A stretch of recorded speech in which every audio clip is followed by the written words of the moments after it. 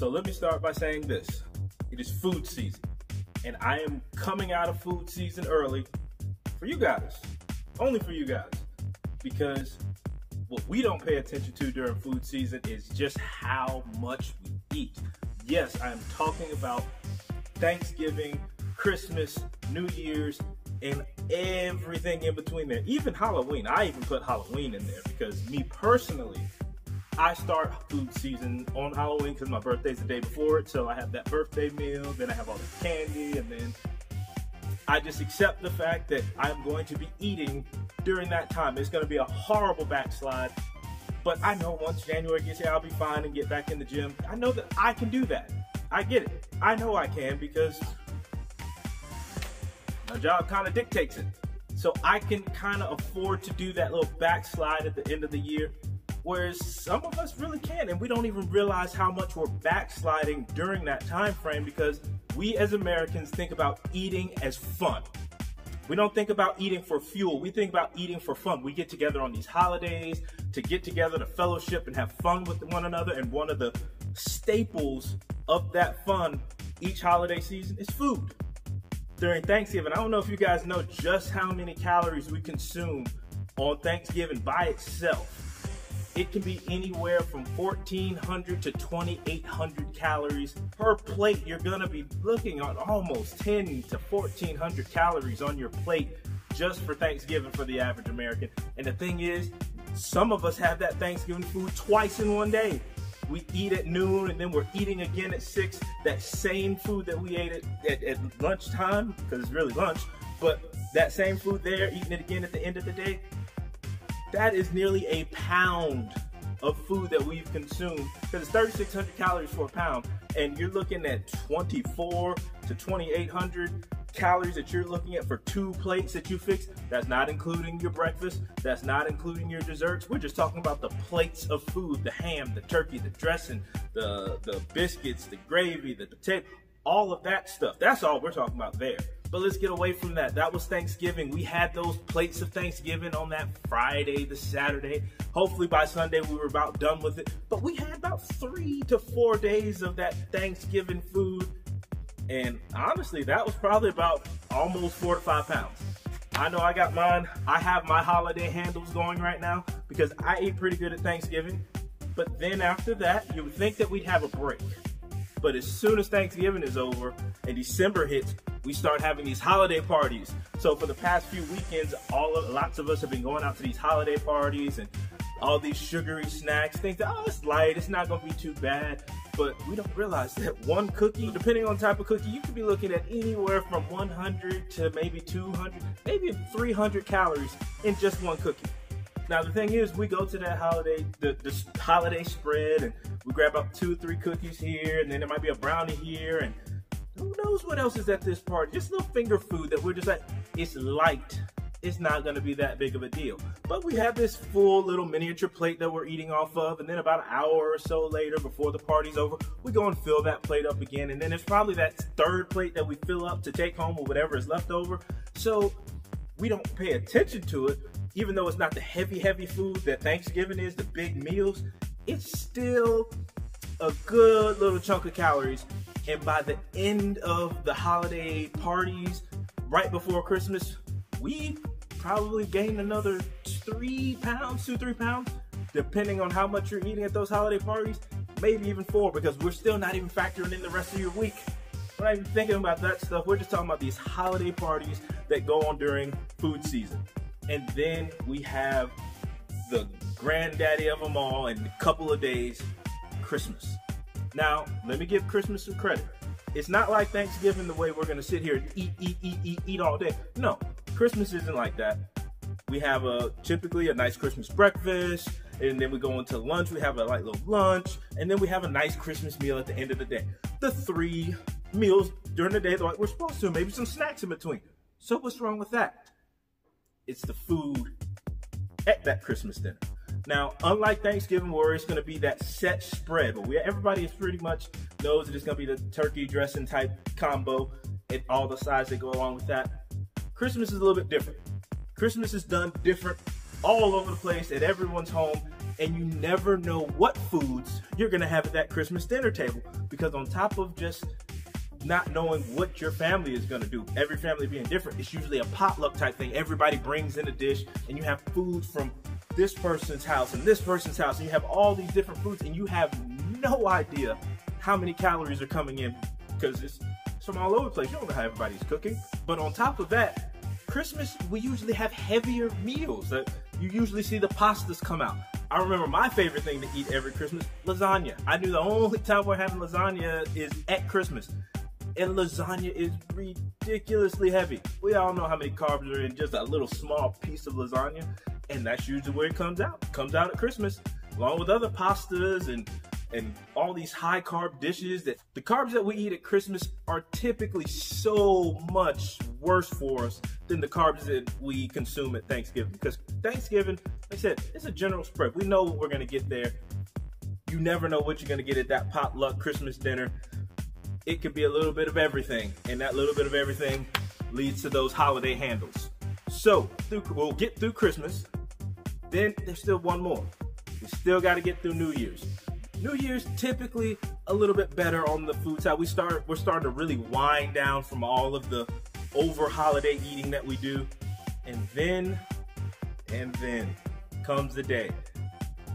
In this case, I don't think it's going to be the first, because the first being in the middle of the week. I honestly think it's going to be January 6th this year, because that is the Monday, the first Monday of the new year. And everybody's going to be in a place like this, ready to lose weight, ready to burn off all that weight, because on average, I told you guys, Thanksgiving, you're looking at almost about 4 to 5 pounds. It's not the amount of carbs that are in the food that we're eating, but it's just the sheer volume of the food that we eat during that time. And we eat that same food for about 2 to 3 days. Then we have those holiday parties. We're looking at about 3 straight weeks of holiday parties, some of us.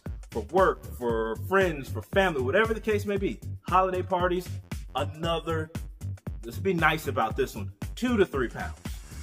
What is it? 2 to 3 pounds. Then we got that Christmas dinner. The food, so much worse for us.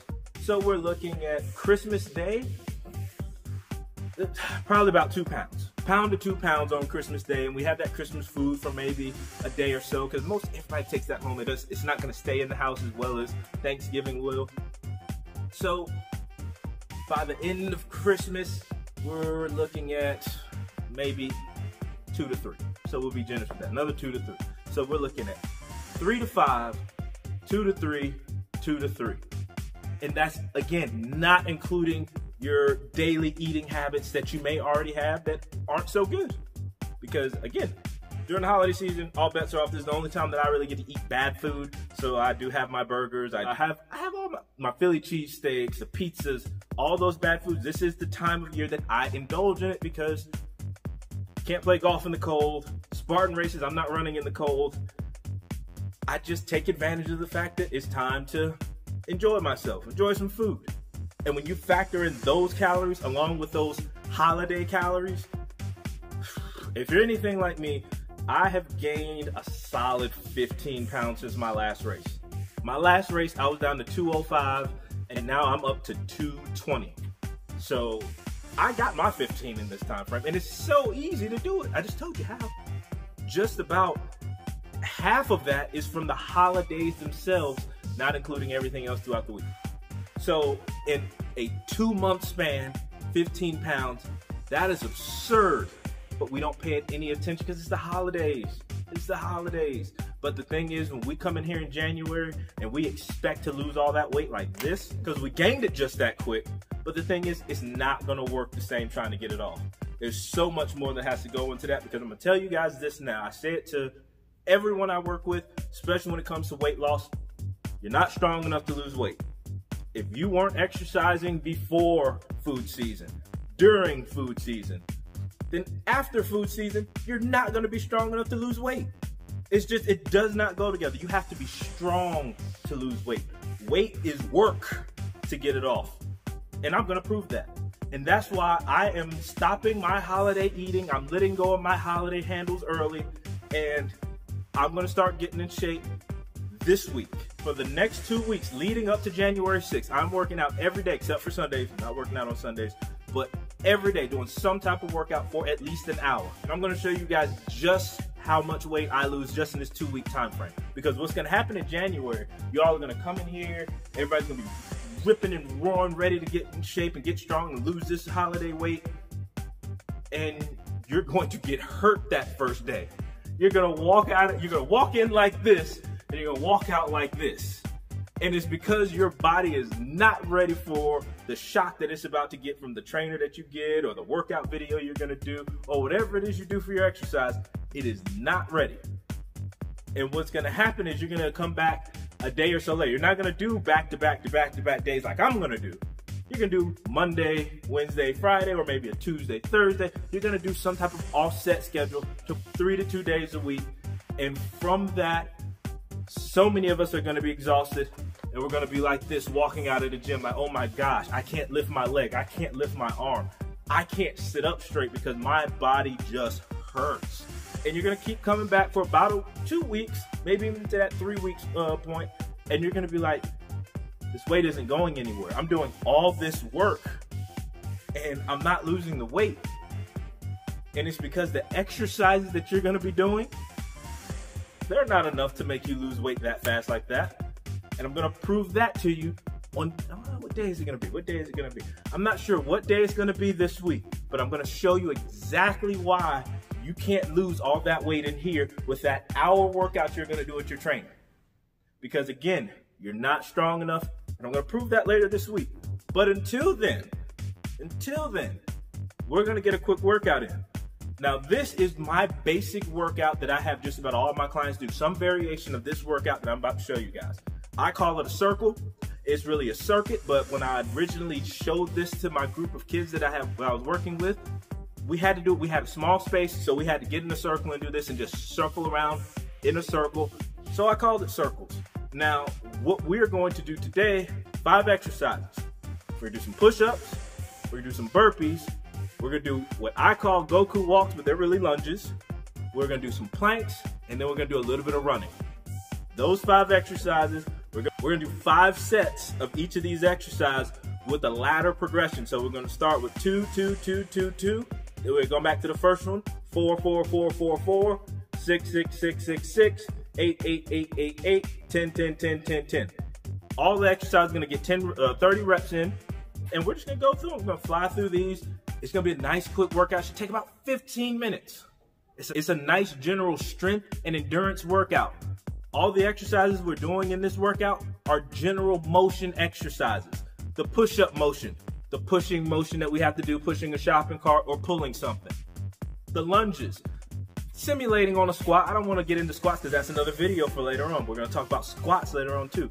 Lunges, just another good stability exercise, because how many times are we bending down to pick something up? So that lunge is going to be good, functional for that. Then we're talking about planks. Planks are just amazing for core stability, quad stability. Burpees, now the burpees, I'll be honest, that one is not so much function.